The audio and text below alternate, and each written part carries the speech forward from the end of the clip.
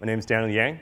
I'm a designer, engineer, frame builder, and I'm from Northern California, or I'm based in Northern California now, from Southern California. Started frame building in 2021, and I've been doing it full time for the last 1.2 years. Video can't be loaded, but that's a robot that I designed. That's kind of my background, is robotics and control, and I worked in 3D printing, engineering, software, techie stuff. So to give you a little bit of context about my design style, I like to design bikes that are like an S-Works, high performance, high tech. And then you combine that with Grant Peterson, traditional, utilitarian metal, and that's me. So first I want to thank the reason why I'm here, Philly Bike Expo, Industry 9, and SRAM Inclusivity Scholarship. I'm here for a couple reasons, or I want to first celebrate Asian contribution to cycling. I feel like majority of the bikes are made by Asians, and it'd be cool to see more recognition of that, as well as more Asian people riding bikes. Another part of the mission is size inclusivity and accessibility. Here's celebrating Asians in cycling. I recently came back from a trip from Taiwan, and so you'll see some photos of that later. And I also want to highlight the need for size inclusivity. I think the current sizing model is wrong. You can see this is a chart of the data that I pulled from, I think, NIH. And it shows the distribution of heights for different genders and ethnicities. And you can see the 56 centimeter. I'm sure most of you guys ride a 56 because that's kind of the average size. But if you're 5'10", 5'8", 6 feet, you have a pretty good selection of sizes. However, when you start going to the smaller sizes, you see most women get binned into a single size. And then in the case of Asian or Latinas, they actually don't have full size representation. And that's not to mention that the smaller and bigger bikes are really poorly designed, and they also simply don't exist. Like, you can't test ride them. Here's an example of some of the stuff I do. Here's a really small all-road bike. And this is the size spectrum that I created. There's 16 different sizes, which sounds crazy, but I think this actually properly represents the full diversity of heights and ethnicities. Here's a really small mountain bike, 5'3" rider. Here's a really big mountain bike for 6'6" rider. They both look pretty good. And I'm also here at Philly to show off Artefact. It's a project that I'm working on, solo project. This is my bike, the Eterna. Go check it out in the i9 booth. Here is the wheels by i9. Go buy their stuff. Here's a beautiful SRAM red derailleur. You can't buy that, so go complain to them. They stopped making that. And I'm also known for Newhouse Metalworks. This is me and my buddy Nick. Nick is more of the fabricator. We both work on design together. I'm more the engineer, and I fabricate some stuff sometimes, once a week. Just going through. Fancy photos, fancy bikes. I'm kind of known for my 3D printing designs. How many frames do you guys have now? Nick recently finished the 300th frame. We do between 80 to 100 frames per year. I'm going to sit down because this is tiring. All right, so here gets to the meat of why we're here. We're at a crossroads. And first I should say, disclaimer, opinions ahead. There's many ways to enjoy cycling, right? Diversity is frame builder's strength, so these are all my opinions, and it's okay if you guys don't agree or think I'm wrong. And views expressed are my opinions. I should also add that I don't know what I'm doing, so, whether you trust me or not, it's up to you. So, I think Big Bike is a fire sale. After going to Taiwan and seeing the bike industry sausage, realize it's an echo chamber of ideas. And everyone's fighting for the same market share. Innovation is just feature creep. So here's a fun experiment we could do. Everyone, you could take out your phone, right? So let's see. So everyone start with your hands raised. Everyone, come on. All right, so look at your phone. How many of you guys have one camera? Put your hand down when you don't have one camera, right? So everyone has one camera, right? Okay, now how many people have two cameras? Make sure you have a front-facing one and back-facing one. See? Back up, right? Yeah, smartphone? Yeah. Okay, how many has 3 cameras? Yeah, on smartphone. Ooh, see? Ballers. What about 4? Oh, look at that. Some people are loaded here. 5. Okay. Cool. You have an S-Works too? What? You have an S-Works as well with your phone?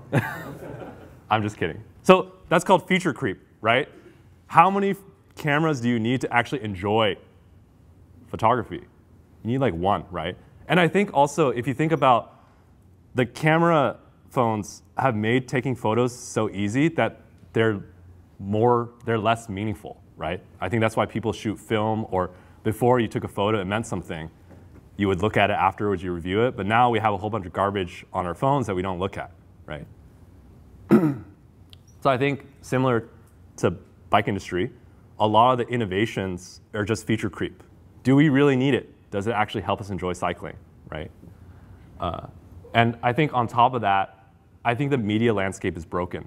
So it's much harder for new ideas to shine. Think about the consolidation of a lot of the media companies.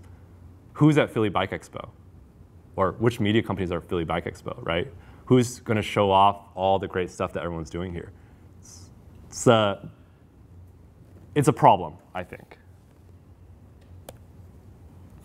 So this has been the case throughout all of bike history. I think the small brands are the ones that lead innovation. So think about mountain bikes, wide rims, 29-inch wheels, fat bikes, plus bikes, gravel bikes. They're all made by frame builders, small companies. Take a look at the Bruce Gordon Rock and Road. This is the very first 29er gravel bike, right? It took a lot of risk and investment to try to push a new tire size for him. And this was like 1988, right? And only now we're talking about gravel bikes and 29ers.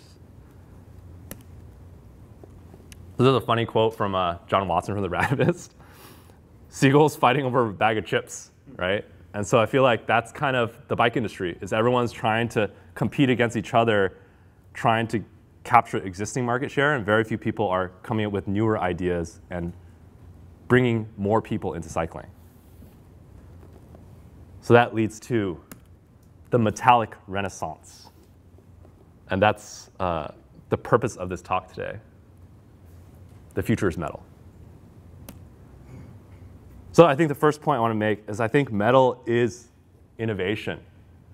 So there's a reason why the first 29er was made by steel, right? First gravel bikes were made of steel, fat bikes made of steel. It's because it's really easy to experiment and prototype and iterate with steel. Carbon tooling is really expensive. 4 sizes cost $35K for the tooling. Think about the design of each bike. Think about the paint, everything, right? So you're fully invested in a design, so you don't want to take any risks. Whereas with steel and metal, you can experiment for free. I also think metal is timeless. So history has proven that the metal bikes are the ones people keep and are desirable. And that's for multiple reasons, right? Like, people claim that, oh, you can repair a metal bike. Honestly, I feel like it's easier to repair a carbon fiber bike. But the reason is, I think carbon bikes, people get a little too fancy with the designs or do too many proprietary stuff that their bikes just don't really end up lasting, or they're just not desirable after a while, right? Which bike would you rather have? This beautiful retro tech that's 10 years old, or this 10-year-old full suspension? I apologize if this is your bike, your full suspension. I'm not trying to, but yeah. This is an example of big bike innovation, right? It's a $12,500 bike that has non-serviceable suspension, which when I read that, it really bothered me because It's a moving part. It's got to be replaced, right? Has a proprietary stem. In 5 years, how much do you think this bike is going to be worth and how's it going to ride, right? The good news is it's already out of date. Look at those cables. They're external. Also, look at that derailleur hanger. That's not UDH. So this bike's already worthless. That was a joke. All right, and I think the last point is metal is accessible. Obviously, I have to build fancy bougie bikes to show off what I'm capable of, but I really wish that this bike were steel and less than $2,000 and just helps people get into the sport. I think accessibility is inclusivity, and it will get more people riding bikes. The other point I want to bring up is I think history repeats. If you think about the 1970s, mountain bikes started. Bike manufacturing moves from Europe to Japan. 1980s, Specialized allegedly copies the Ricci mountain bike and mass produces it as a stump jumper in Japan. At that time, bike manufacturing starts moving from Japan to Taiwan. These are all steel bikes. Then in the 90s, you get aluminum starts gaining traction, production moves to China, and then carbon bikes become more popular. They're produced in, in the 2000s, carbon bikes become more popular. They're produced in Taiwan and China. I think the steel bikes have a little resurgence thanks to the 29er. And then now, now you have gravel bikes, disc brake, road bikes, integrated cables, electronic drivetrains. And in the now is the COVID bust, right? No one stuck around thanks to the bike industry, right? Like, none of the new people who bought bikes continue doing it. And brands are going out of business. Bike fits are worse than ever. And electronics are being forced on everybody. So what is it time for? The metallic renaissance. Yes, thank you. Talk is done. No, I'm kidding. There's like 100 more slides. Yeah, so I think there's room for the simple, reliable metal bicycle. So now, just quick detour on stuff that I do that, I guess, first we'll talk about New House, where I did most of the design and engineering, and then we'll also talk about, I'll show you some exclusive content from the Taiwan trip that I just completed. So my process is very digital. So I design all the bikes in 3D, and because of that, I can achieve exact clearances, precision. There's no limitations. I can do whatever dropouts I want, head tubes I want. And after you've kind of perfected this workflow, it's a lot faster. Let's see, live demos always are a disaster, but I'll try to do one. So I think, like, people know me for my 3D printing, but it's really just the 3D CAD that's the strength. The 3D printing is just the fancy stuff. So let's see. At the risk of blowing up this presentation, let me see if I can.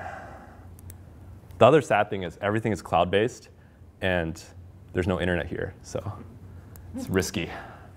All right, so this is a road bike, right? And I've worked on this 3D CAD process. OK, it's not happy. Oh, there we go. Wow.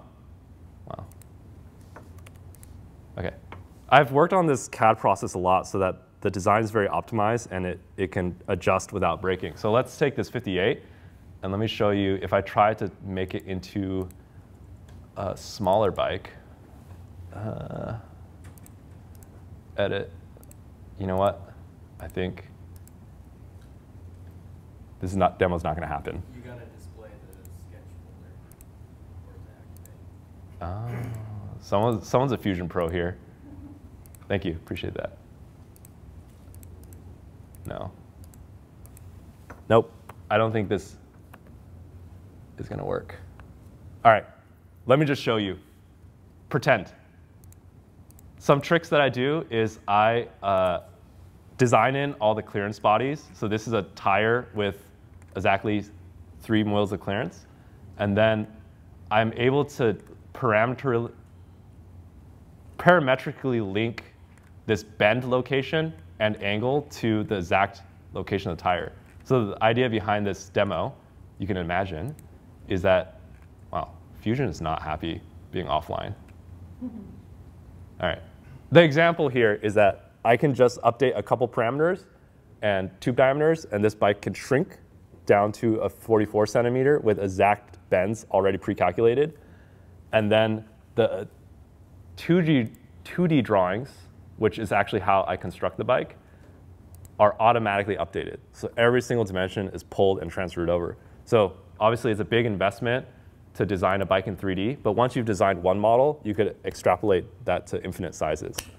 Obviously, stuff breaks sometimes, but you can fix it. So great demo, right? Thank Fusion and thank the expo for not having internet. Or sorry, the venue for not having internet. That's why the demo was a question mark. All right, let's keep rolling. So another big part about what I do at Newhouse is size inclusivity. So I use a model-based sizing scheme. And with that, I developed full spectrum sizing. You could see the small sizes have really low stack, and the stack actually increases very quickly. So you see that when you get up to the extra, extra large, or even the XL, maybe someone who's 6'1", the handlebars are already a lot higher than mainstream bike brands, right? And another thing to note is that the steps are really small, so it's very easy to find the right size, right? So if you're like long legs, short torso, long torso, short legs, or if you're short torso and short legs, you're just short, you can find a size. The other thing we do is we really try to balance out the weight distribution. So using physics to kind of determine what the chainstay length and front center needs to be of the bikes. It's ideally you keep it constant, but the reality is people at different sizes are used to different riding characteristics, and there are just some physical limitations on how you could design a bike. And another big, I'm going to be the two-bottle mogul. 2 bottles for every bike. That's like my main goal. Here is a extra small hummingbird for a 5.5 rider. And I'm also known for additive manufacturing. There's 3 reasons why you should 3D print something. If it's a thin, lightweight structure, or it's an impossible geometry, or if it is customizable. So in this case, I only use 3D printing if it's a cost-saving or time-saving measure. I don't like to do it just for the sake of doing it. Just a little bit for the nerds out there. This really accurate Microsoft Paint graph.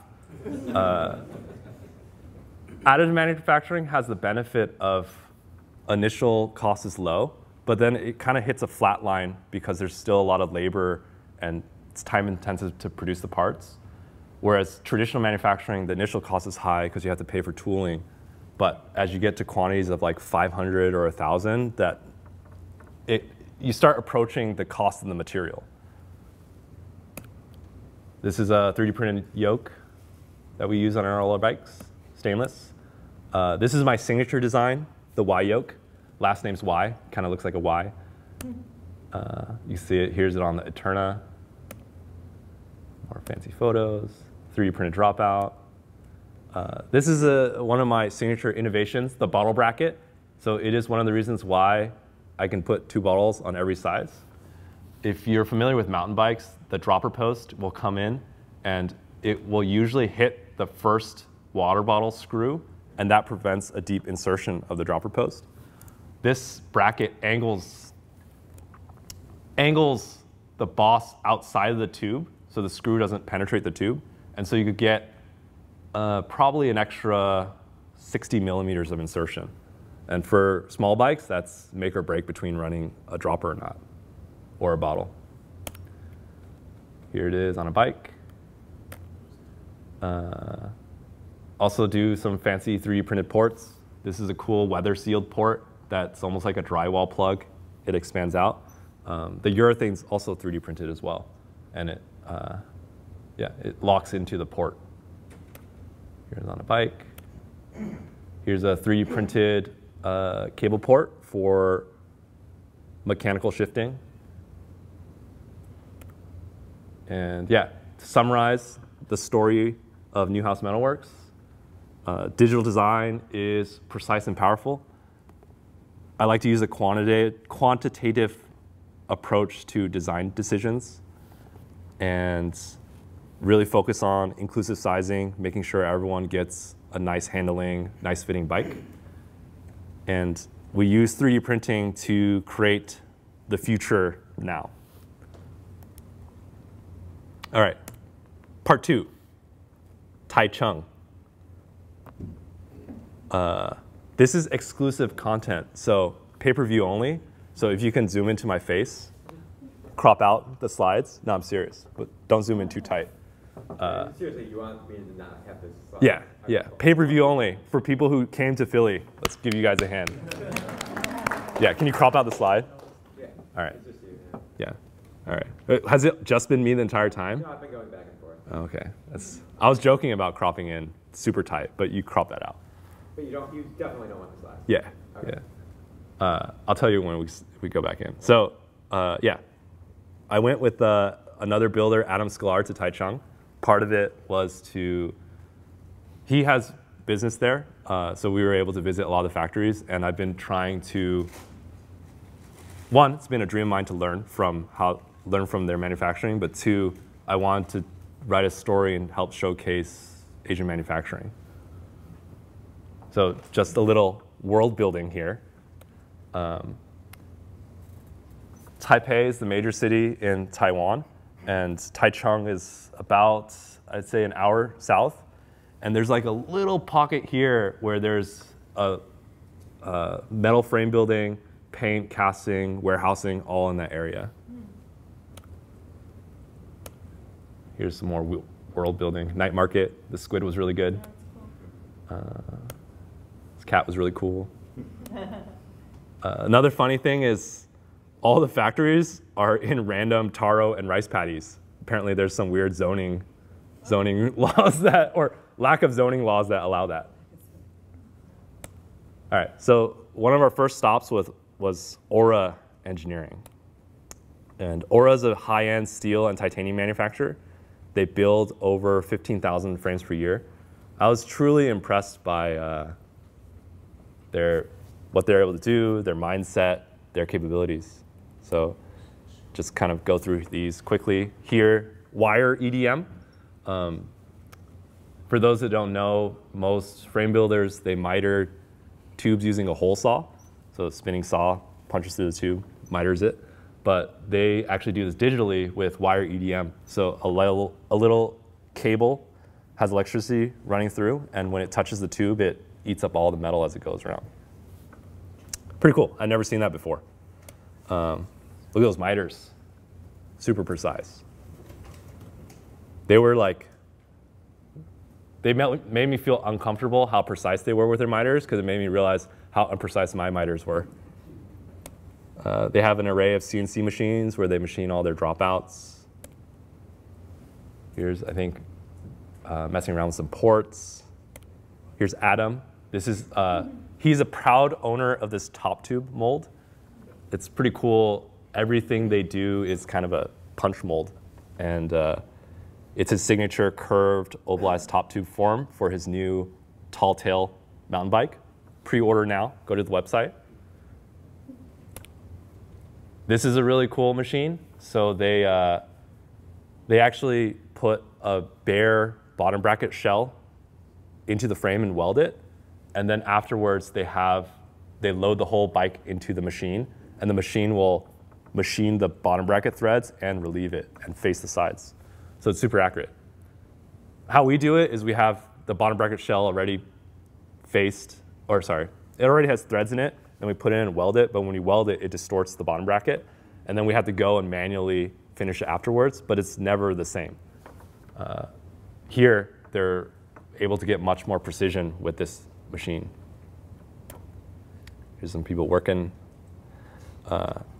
This is what truly impressed me, is this machine. Does anyone know what this is?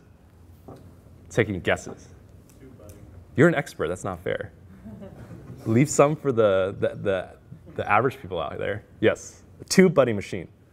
So Aura does all of their tube budding in-house, which is crazy. And for tube budding, I expected a really loud, obnoxious machine, and that's why we don't see that many. But this machine is actually pretty friendly. It like pushes a little tube out, and it poops it out, and it falls down, and someone takes it, puts it on the rack.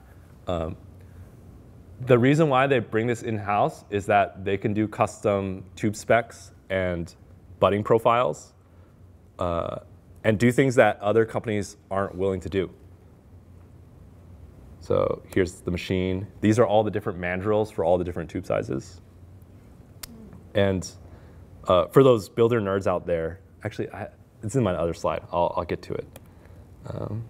Here is their, I think this is their alignment table. They had a really cool digital verification table where they just put their, they put their bike on the table. They get all the axle head tube locations, and it spits out a digital reading of the accuracy of the frame. Here's the welding stations.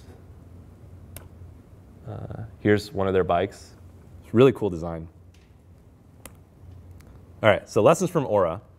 I was really, really impressed. After seeing their capability, I think they have the ability to make the best metal bikes in the world.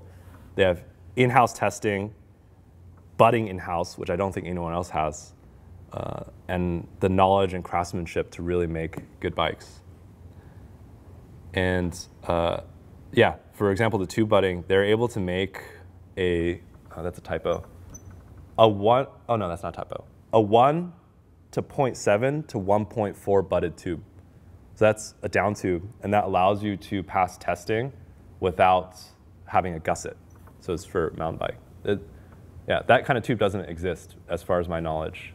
And they said that normally a tube is butted 3 or 4 times, but they have to butt this tube 6 times to achieve that thickness of the head tube. Oh, they also have heat treatment in-house too. That's pretty cool. Heat treatment for what? For us, for chromoly? Yeah, chromoly, titanium, everything, stainless. Yeah, heat treatment, right? What's that? I don't know. But aluminum, do they do aluminum? They do aluminum frames.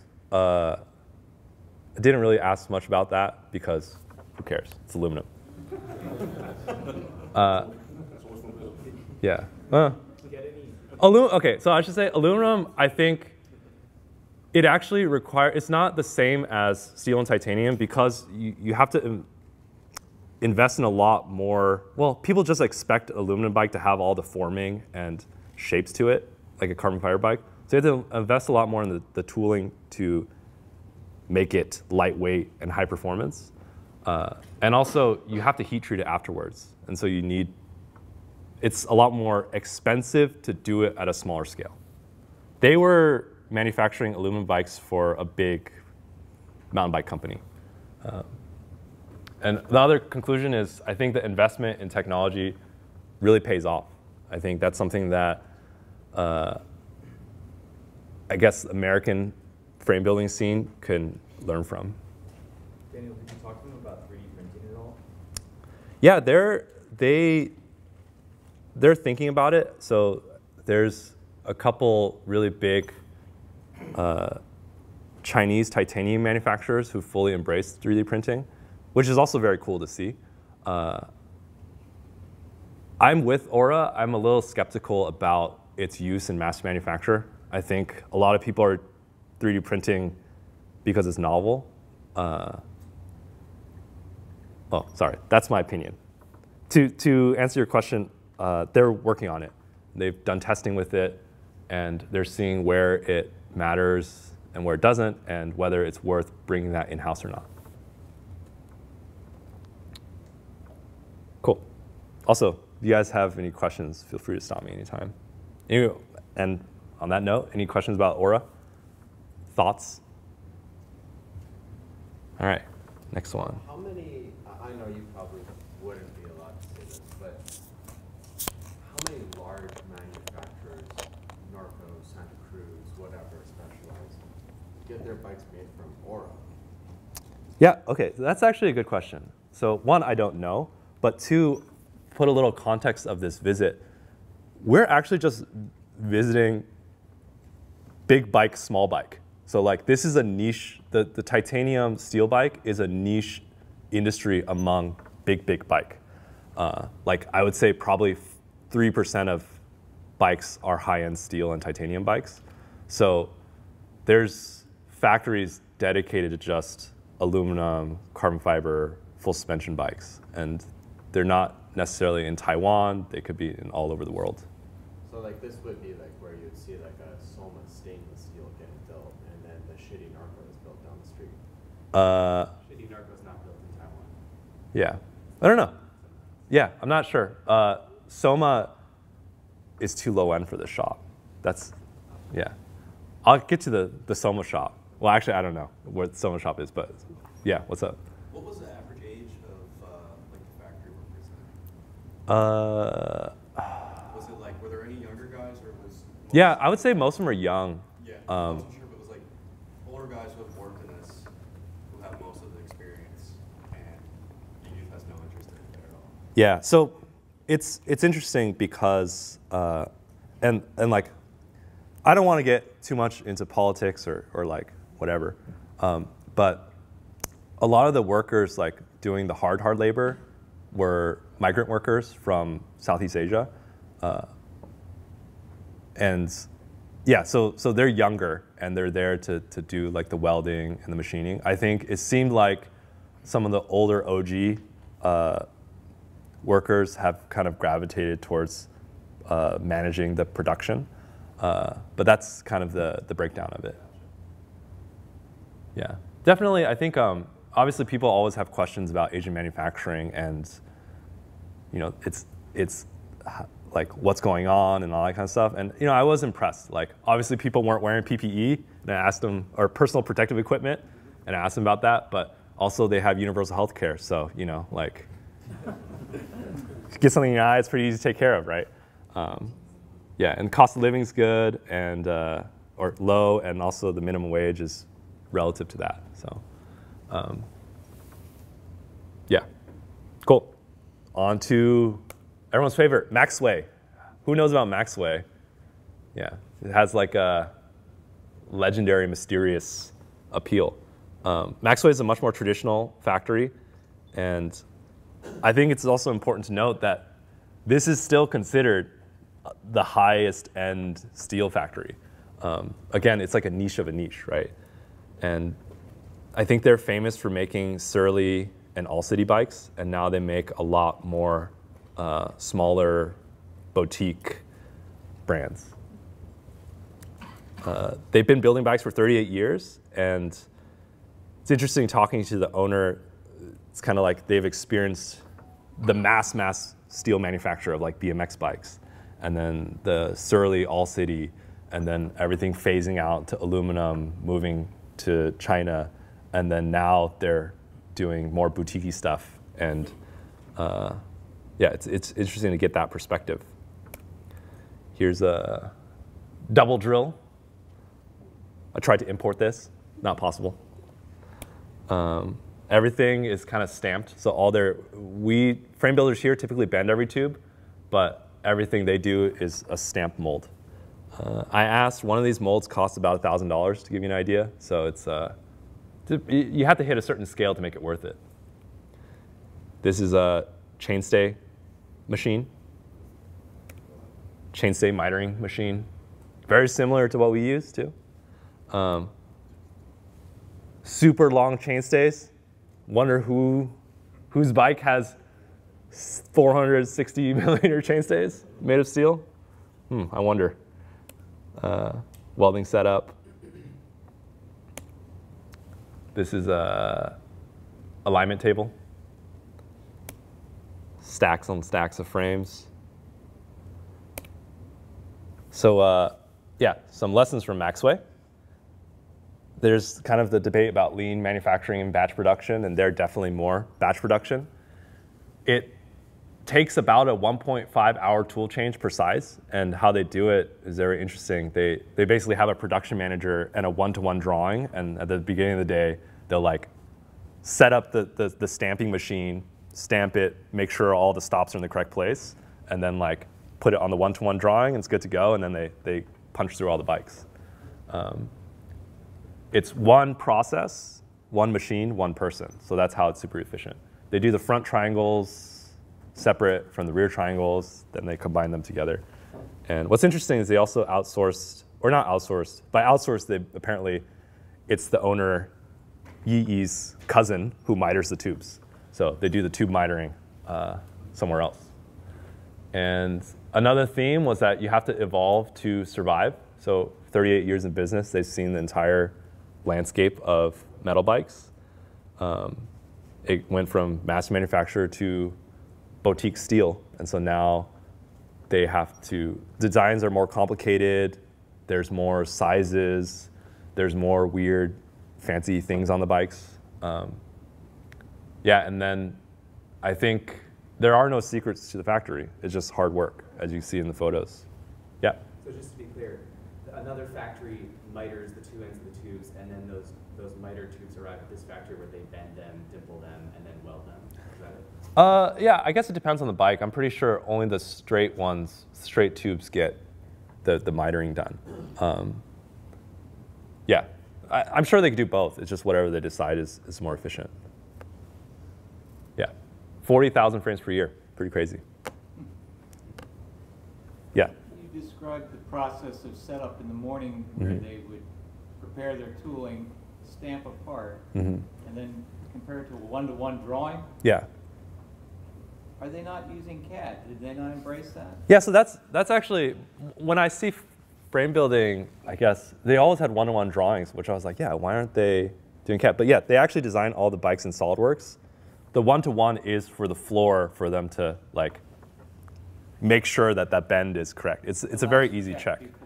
Yeah, exactly. It's like a go, no-go kind of check. But even something as like dimpling the chainstay, if you dimple it too much, you could kink the tube. And so they have to manually adjust the dimple height for that batch to make sure that the tubes are good. So yeah, it's pretty cool to see that. Any other questions on that? I kind of actually do. Yeah. So, no secret in the bike world, but Surly chainstays crack Yeah. quite often. Yeah. Would a company like this be like, yo, Surly guys, you probably shouldn't do that? Yeah. And then Surly's like, no, YOLO, let's send it. Yeah, I think, so that's one of the, it's a good question. I think that's one of my takeaways from the visit is that there's kind of a disconnect, right? Whether it's cultural or communication. And like, there's the manufacturer who has their expertise on the tooling and how they can make the bikes. And then there's the designer who wants like certain clearances and all these things. And it's not necessarily communicated back and forth. I think in the case of the Surly chainstay, it's dimpled too much. So it's probably asking for too much tire clearance that you can, asking for too much tire clearance that you can get with a tube. But yeah, I'm not sure who's the ultimate person responsible for that, right? Yeah, I think there's definitely room for improvement there. It's also like mistakes happen, you know.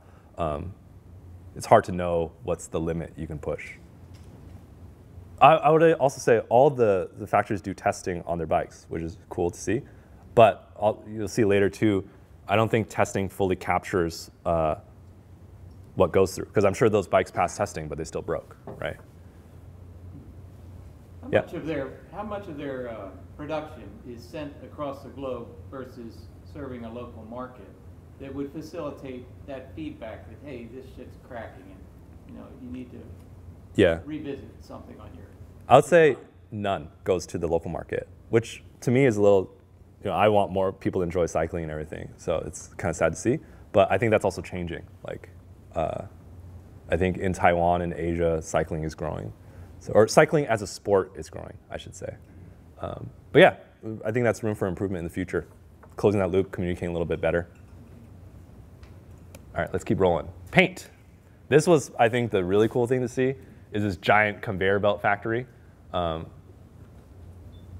paint. I think building bikes in America, as for those frame builders who know, or experience, paint is the killer. It's like the paint costs more than the frame itself, right? And we have to ship the bike. It's not the most sustainable practice. It's annoying. So this is a giant factory that paints on a giant conveyor belt, goes through multiple steps. Is this powder or liquid? Liquid. Redacted. Got in trouble for posting this photo. It's also S-Works.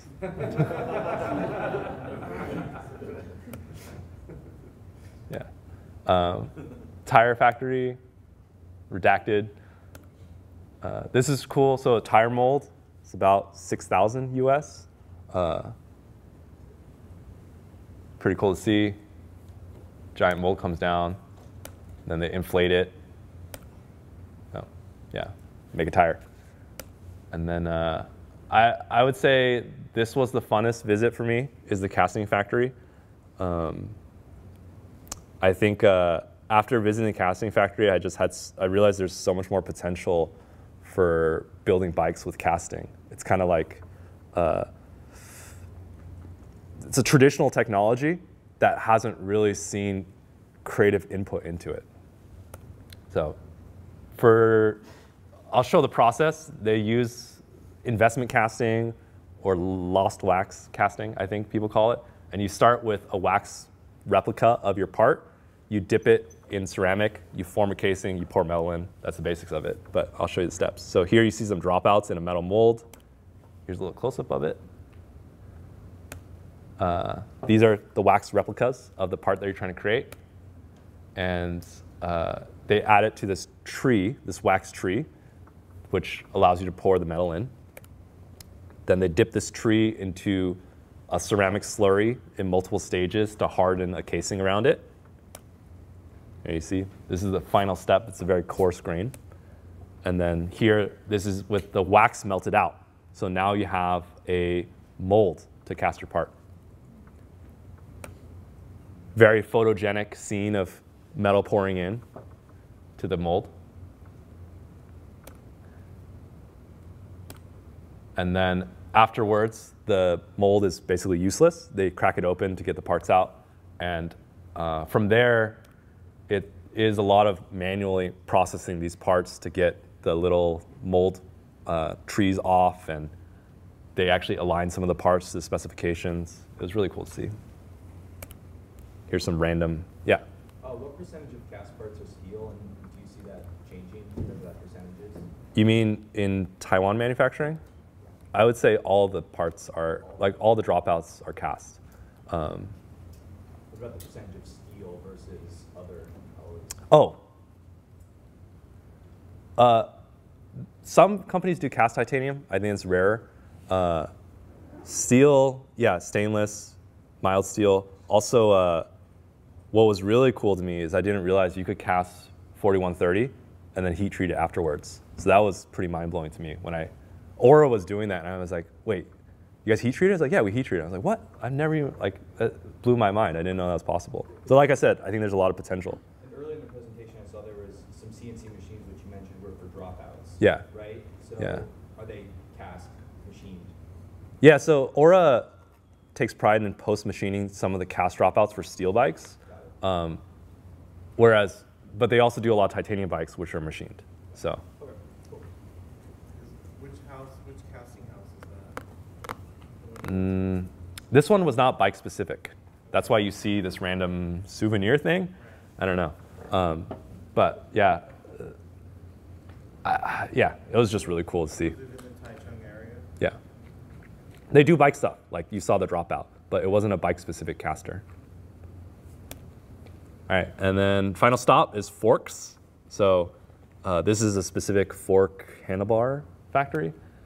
And this is doing the unicrown fork, so they bend it. The cool thing is like when you have complete control over the bend and the tubes, you can make whatever fork you want. And this machine is mitering both sides. They just clamp it in and it punches through. Miters the legs. This is what you end up with. Oh, I should also mention too, what's cool is for frame builders here, we had to buy a bent fork crown. They don't. So what they actually do is they weld the dropout onto the fork leg, and then they bend the unicrown part. So it's like perfect alignment, right? Very cool to see. Again, like, I wish I had this machine. Couldn't import it, you know? Weight limit on the airlines. Yeah. So yeah, here's you see the dropout's already welded on, right? So that's cool. Here's a double drill. But if you thought the double drill was impressive, check out that triple drill, right? I want to take this thing too. Actually, I'm not a big boss guy, so, you know, but someone can use that. All right, so lessons learned from Taiwan. I think the number one thing, hard work is hard, right? So like it gave me a lot more appreciation, you know, even though like it's an $800 steel frame, right? Every single step took a person. It's hard work, right? Like factories are loud, they're noisy. We build frames, it's kind of cool, artsy, but there's a lot of Asian people just doing the hard work, right? Capital equipment, knowledge, and craftsmanship. That's really cool to see how much stuff they're doing there. They have machines that we don't have access to, knowledge that maybe was lost or never got to America, right? And then the centralized location is really key. Having casting, frame building, tube budding, paint, warehousing, all within 10 miles is very efficient, sustainable, and the bikes are a lot cheaper because of that. Some realizations I had is we could do the same. We can make our own tooling, create our own products and standards. And I really think casting is unrealized potential. Yeah, apparently a casting mold is like 1,000 to 2,000, or sorry, 1,000 to 1,500, which is cheap because it's actually an aluminum mold since you're only just casting wax in it. It doesn't have to be a steel mold, so it's cheaper than I thought. I don't know what the minimum order quantity and the unit price for it is, but has potential. Cool. Any questions on that? Did you go to a forging factory? No. Yeah. All right. Part 3, Renaissance. And let me see. How much time do I have? I got to wrap up pretty quick, huh? 10 minutes. Let's go. This is what I think needs to happen for this renaissance, this metallic renaissance. So one, I think we need more research, development, and testing. Bikes are so complicated and expectations are higher than ever. And metal bike innovations are going to be harder to come by. And I think they're only going to be found by closing the loop through testing. Some things, some ideas, I think a size to stiffness model would be really cool to see. I'm very interested in making the same riding characteristic for all different heights and weights. So for the really small size, I'm a big guy. I don't really know what it's like to ride a small frame, but I would really like to know how the size and the tube spec and the budding profiles influence the torsional stiffness of a frame. I think we need to understand more about 3D printing and casting strength. I think there's room for new materials and heat treatment protocols, new budding profiles, metal-specific standards, size-specific standards. So I'll give an example, and this was kind of one of the realizations I had from Taiwan is fork testing. So this is actually cool. This is an Aura fork, titanium, and it's blue because it's heat treated, right? That's really cool to see. Oh, wait, you can move the camera back on the thing. Yeah, pay-per-view's over. Yeah, so here's an example. So I asked the fork wizard in Taiwan. He knew what butts would pass which testing, which was crazy, just because he had so much experience with making steel forks. So I asked him, like, okay, you have the steel fork. Which test does it usually fail? And he said the static bending test. And the static bending test is you just put 1,500 newtons, which I think is 300 pounds, onto the fork leg, and then that's the test. And what he said is, like how it usually happens is the fork bends, which fails the test, or a little crack appears. And in my head, I'm like, that's not how people ride bikes, right? Like, I actually thought the fatigue test was what would break it, but yeah. That test happens after the other tests, though. It's the last one. Yeah. Fork. Okay. So they might be fatigued prior. Right. Yeah. But it's also, if you look at these standards too, mountain bikes, like what is mountain biking? Some people do some crazy stuff, some people do some simple stuff, right? And then I asked him, so what failure do you actually see in your forks? And he said, it's the brake mount failure. And so the thing is, like, there is a test for that, but clearly that test is not capturing what happens in real riding, right? It's also, when I look at this test, it's kind of interesting because why does the road bike have more fatigue cycles than the mountain bike? Like, I brake way more on a mountain bike than I do a road bike, right? So I don't know who created these standards, right? Obviously, testing standards is important. It's not like I'm saying throw those out the window, but I think steel bikes have different failure modes. People ride them differently. There's room to kind of understand and push these tests further. The other thing I think we need to do is create our own metal bike standards. So bike industry is going carbon and e-bikes and electronic. And because of that, all the new standards like internal cable routing, UDH, they're all designed for that purpose. And by trying to make a metal bike into a carbon fiber bike, we're making worse bikes. They're more expensive, they're heavier, and they don't really add to the ride, right? Go back to the phone camera example that I started with. Doesn't make you enjoy your ride, you know? Ideas, you know, EC37 head tube, that's the project I'm working on. For sale at some point. I have 100 of these now, need to get rid of them. But that's how invested I am in new technologies or new standards. A fork ecosystem would be great. Let's see, flat mount standards. This is a great example of Paragon using the front flat mount on the rear of the bike, just because flat mount, it's really problematic on a metal bike just because the location ends up eating a lot of our tube, our chainstay. So, you know, a new standard, right, to suit a metal bike. Another example, I hate UDH. It's not designed for metal bikes. And so I think we should have an open source metal derailleur hanger, something that fits metal bikes and works really well with it. This is an example of a Ricci hanger, which I think is extremely well designed. And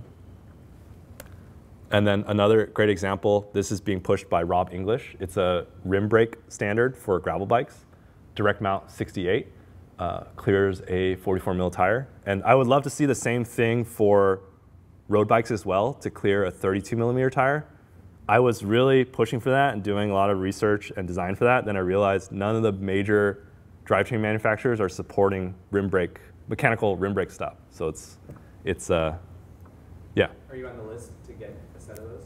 No, again, like I have other fish that I need to fry right now. But They're not cheap. yeah, yeah. I mean, great for like a Halo product, but I would love to see that technology trickle down because I think entry-level rim brakes are going to be a lot better than disc brakes. Yeah, e-bikes, they used to make the mount brakes. They discontinued that. Yeah, they did. Yeah, so I mean, I get it, right? Like, if SRAM and Shimano stop making mechanical drivetrains, then having a brake is kind of, you know, it becomes just a niche product, and I want to see it more mainstream. The other thing we need to do is we need to work together, right? Standards are only standards if we agree on them. There's also economies of scale, right? 1, 10, I think 100, the metallic magic begins, and when you get to 1,000, that's the metallic renaissance. That's when you can do casting, that's when you can do testing, that's when you can create better products, lower price. This is AI generated, and I realized the AI both does not know how to build a frame and is racist, because everyone here is white. All right, and the last point, I think it'd be good to think bigger, right? Like, let's be better than big bike. How do we build a better metal bicycle? What does success look like in 2024, right? Economy, media, everything's always shifting. And so how do we do frame building sustainably? And who will be the next Ricci or the next Specialized, right? We've got to try to repeat history, recreate that era in the 80s and 90s. And then I'll leave it at this. So I run an online forum and for custom frame building. and someone had posted this a little while back, and it really made me think. It's the fulfillment curve. So on the bottom is money or time or energy spent, and then on the left is fulfillment or satisfaction. And I realized this, I feel like everyone experiences this, right? Like you go from survival, you're making gains, and it's comfortable, you're feeling good, you start creeping into luxury, and then all of a sudden, like, you're not happy. Think about how many rich people just have all these problems, right? I think that's because they reach that point of enough, and everyone's curve looks different, everyone has different expectations in life. But I really feel like big bike is at enough, and it's going over the edge, and it's pulling everyone with it. And I think the metallic renaissance is really that little sweet spot between comfort and luxury, where you have a great performing, reliable bike, you love it, you enjoy it, and it doesn't cost $8,000, and you can maintain it yourself. So anyway, thank you. Appreciate it. Questions, or if we get kicked out, I'm in the I-9 booth, so feel free to stop by. There's a picnic table, we can chat. Yeah? Do you see the metallic renaissance as being global, or specifically something that you're thinking about? I only know the American market, so I can only speak to that. But I mean, I think it's something that would be good for everybody if bikes were just cheaper and more accessible. Yeah, because there's some brands that have steel bikes that are affordable, kind of cool. Yeah. That aren't here. Yeah. So I was just curious about that. Yeah. Yeah, I would say even those are still niche compared to that. That was one of my takeaways from Taiwan, is just how many bikes there are, right? Like, and even you see the factories producing maybe, let's call it 100,000 niche steel titanium bikes. That's still a drop in the bucket compared to, like, the millions of bikes produced every year. So, anyone else? Where in the US Mm-hmm. yeah, why don't you have aluminum? I don't know. What's up? Why do you hate aluminum so much? Why is that not a part of the metal renaissance? Okay. Sorry, let me answer your question first, and I'll talk about aluminum. Yeah. Where would be, I don't know, it's wherever. I think the world is, in a way, smaller because of technology. So I think it can happen anywhere, right? I think it's really cool to see the East Coast scene has their own vibe. And I think that's the benefit of smaller brands, too, is you can really cater to the community around you, right? Like, Specialized doesn't really know what's going on in Philly, And, like, you could have local builders building bikes for how people like to ride, and the other way around too. East Coast or West Coast can do their own thing. Oh wait, sorry. We got a feisty question over here about aluminum. I would say I'm talking about more of the mainstream aluminum bikes. Your bikes are great. They're simple, reliable. They're very much similar construction to steel and titanium. So I would say, yes, don't worry. Should I put an asterisk? I'll change everything. Rewind. Yeah, I'm talking more about the hydroformed aluminum or carbon copies of carbon bikes that people are trying to, like, trickle down. Those are travesties. Like, they're so stiff. They have all this shaping for no reason. So yes. Are you cool? You're good? We're friends? Okay, all right. I didn't know we were friends, actually, so it's great. Question around here? Yeah. How do you envision bike shops back in Oh, yeah. So that's another big issue, too, is, like, All City kind of going out of business. I think it's related to the independent bike shop going out of business as well. Like, I think QBP is going to struggle because they rely on independent bikes, and Big Bike is buying up all the, smaller bike shops, converting them to factory shops. And I think, in one way, I think it's both good and bad. Like, I think bigger companies can provide more security for workers, or I don't know. I don't really care about Big Bike. But I would say for bike shops, the benefit is that it's really the source of community. So, like, group rides, or even building trails or posting routes, that combined with a bike that's kind of customized or designed for that area, I think would really help the independent bikes.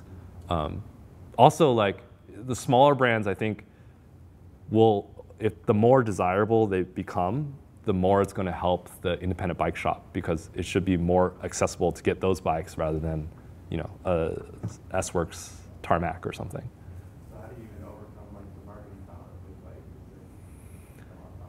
bike? Yeah, I don't know. That goes to the whole, I think media landscape is in problem, like big problem, because media companies, they're all getting bought out by bigger entities, and there's so much just trash on the internet now. Everything's AI generated, everything's an affiliate link, everything's a top 10 products of 2024, right? So I feel like maybe all that noise is just gonna blow up the whole internet anyway, and then people are gonna return back to local communities. That's my guess. I don't know. Not my expertise. I'm just an engineer. Yeah. But that's what I hope. And I hope that the bikes will help, the metal bikes can help build that community. Because you see like group rides, a lot of people riding metal bikes. It's already happening, right? Yeah.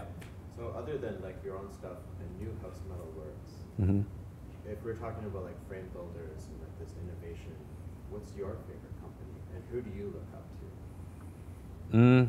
I like, You're driving this whole yeah, race. I like Richie. It's so funny because some conversations with like the owner of Tange, Richie's name pops up randomly, right? Like, oh yeah, he taught me this, and you know, that's really cool. I also like Rivendell bikes. I don't necessarily agree with their design philosophy, but I like how they stuck to something that they really believe in, and they just do it really well. And their bikes are affordable and practical. Yeah. Cool. All right. Let's clear out the room. Thank you.